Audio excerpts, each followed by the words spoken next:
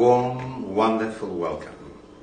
My name is Victor Zametz. I'm from Sydney, Australia, a retired lawyer. I have been investigating the afterlife now for more than 20 years. I've put all the evidence on the internet, and by way of this book, a lawyer presents the case for the afterlife. I'll give you the URL at the end of this video clip, and it's free, no cost to you at all. I strongly recommend you to read chapter 6 about the near-death experiences, where I include all the names of the professors and the brain surgeons and all my witnesses for the near-death experiences there. Near-death experiences are real, and we have people who say they're not. So you may ask, what evidence do you have for the existence of the near-death experiences being linked with the afterlife? So the topic is for today, are near-death experiences evidence for the afterlife? Of course, they are. 10 areas of evidence. Number 1. First area of evidence, clearly, without any doubt whatsoever, and it's universally accepted, there is a phenomenon known as near-death experience. The second area of evidence is that the near-death has nothing to do with being a chemical reaction, like through morphine or ketamine. Right? Clearly, the near-death experience is the 5 elements of it, through the chronological order, and it's totally different from any chemical reaction. Number 3, the evidence shows that the near-death experience has nothing to do with the brain lacking oxygen. The symptoms of that totally different from a proper near-death experience. Number 4, the near-death experience is not as a result of some kind of neurophysiological argument. Number 5, the evidence shows very clearly that the near-death experience is not as a result of a dying brain. Because if that was the case, then everyone who is dying will have a near-death experience. And that doesn't happen. From about 100 people dying at the same time, let's say, only somewhere between 15 and 18% have a near-death experience. All right. Then we have those who have, some of those who had a near-death experience were able to recall information which was a distance away from where they were. Right?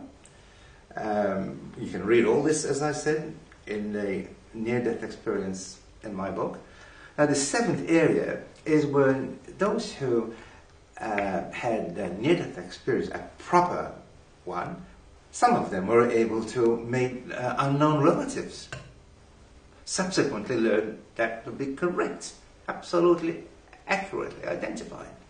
Number 8, this is something quite spectacular, where blind people having a near-death experience were able to see for the first time.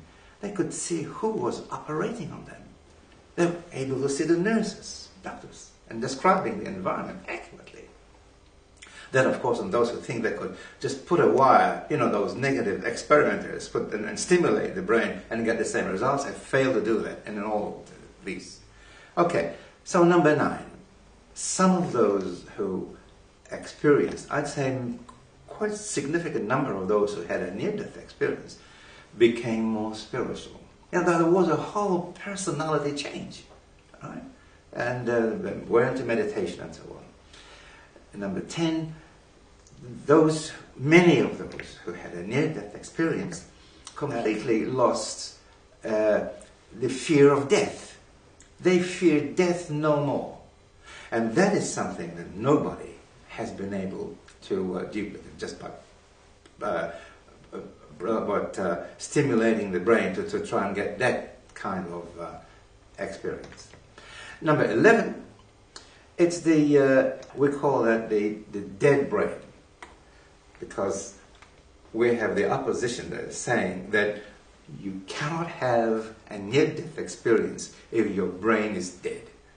Now, the Pam Reynolds case shows very clearly how the brain surgeons were able to virtually kill this woman for 1 hour. And they drained the blood from her brain. And they flattened her EEG was absolutely flat. They stopped her breathing. Right? They even stopped her heart rate, her beat. Her heartbeat was completely stopped for a full hour. And she still had a most wonderful near-death experience. Right? She witnessed her own eyes. Who was operating on her? The tools being used on her to cut part of her brain. She was able to see the nurses and hear the nurses talking to the brain surgeon giving instructions to the nurse and the other assistants. And, she saw, went through the tunnel and she saw the bright white light and she met her loved ones. It's a perfect near-death experience, which showed that it is possible to have a near-death experience when the brain is absolutely dead. Now, the 12th area of evidence is that who is opposing the evidence for the near-death experience being linked with the afterlife? Well, it's the same people who are opposing the afterlife itself. It's the same closed-minded skeptics who oppose the paranormal. It's the same people, the same closed-minded and skeptical debunkers who will not accept anything inconsistent with their own negative, irrational beliefs. Why do you think they attack the near-death experiences? Because the evidence makes their skeptical beliefs totally irrelevant, irrational, illogical. So, back to our first question. Are near-death experiences evidence for the afterlife? When you add the near-death experiences evidence with the other 21 areas of afterlife evidence, clearly, without any doubt whatsoever, the near-death experiences evidence are evidence for the afterlife. Until next time, this is Victor Zamitz.